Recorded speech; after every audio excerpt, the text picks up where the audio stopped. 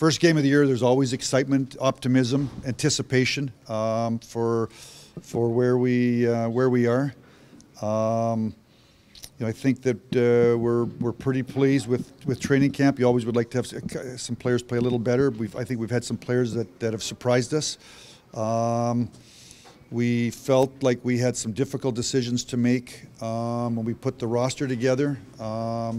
And the difficult decisions, I think, speak that we thought we had some players that, we talked, Sam Gagner, he's an NHL player. We made a decision to put him on waivers. He's cleared. He's going to go to Bakersfield to start. So tough decisions are always good decisions. So I think in preseason, most of the rosters are half NHL, half American League. Preseason can be deceiving.